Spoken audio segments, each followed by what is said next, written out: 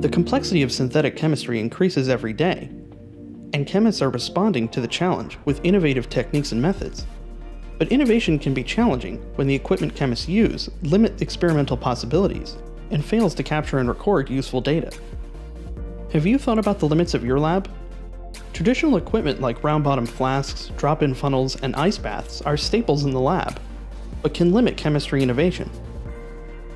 A modern development lab can empower you to focus on synthesis, not equipment,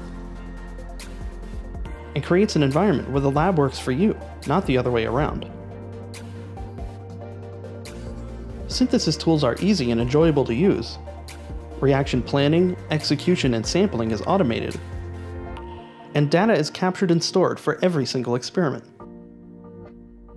To learn how chemists are unlocking their full innovation potential by updating the traditional lab toolbox, check out these resources and references at mt.com/ac-modernized synthesis.